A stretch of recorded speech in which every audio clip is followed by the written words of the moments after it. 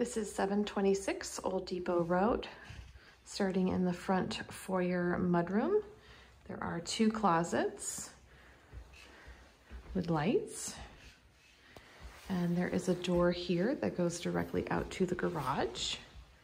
There is an overhead garage door opener, shelving for wood and other supplies. It comes with the generator and the built-in workbench.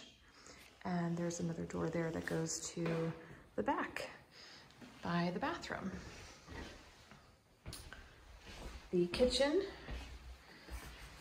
has custom raised panel white cabinets with brushed nickel knobs and pulls, stainless steel appliances, including the gas range. All of the appliances are Frigidaire, other than the vent hood, which is Brown. Dishwasher, there's a deep stainless steel sink. These are quartzite counters, which have a marbling effect. They are much lower maintenance than marble. And there's also the seating there in the bar area. These are hemlock floors in the kitchen and bathroom area. There's another sort of rear mudroom and this other door to the garage. The first floor full bathroom has a Kohler pedestal sink and toilet, and a clawfoot tub that has been refinished. There is laundry on the first floor with additional cabinetry to match the kitchen. And there is a attached screened porch overlooking the hillside and the backyard.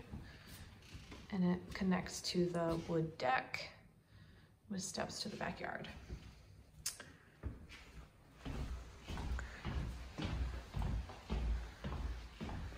The dining room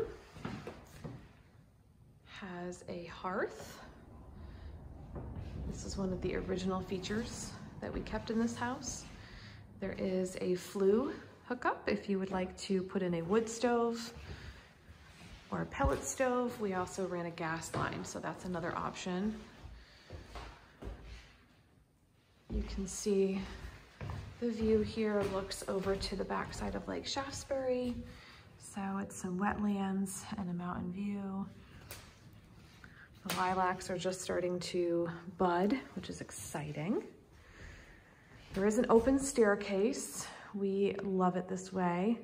You might choose to put in railings.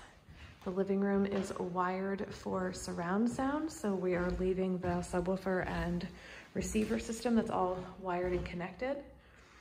And the living room also has a ceiling fan and another slider out to the deck, leaving all of the hardware for the window treatments.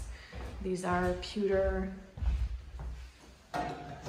window treatments.